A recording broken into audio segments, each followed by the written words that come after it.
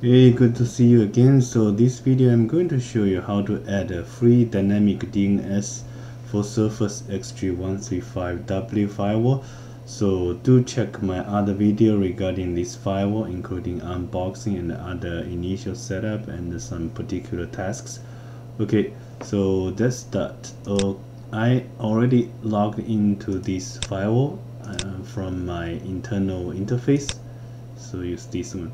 So you should go to your network, and under the network, so here's network, config network, there's a dynamic DNS.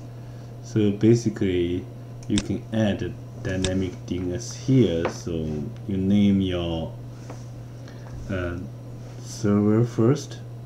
So basically you give your name, but the domain you should make sure you're using myfirewall.co. okay, remember it's .co not .com.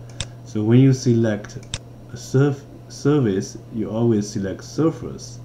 So okay, so here you go, dynamic DDNS already has been created successfully, so you have this one now. Okay, so thanks for watching. So do subscribe my channel to see more simple easy task to configure firewall, server, desktop and switch routers. Okay, thanks.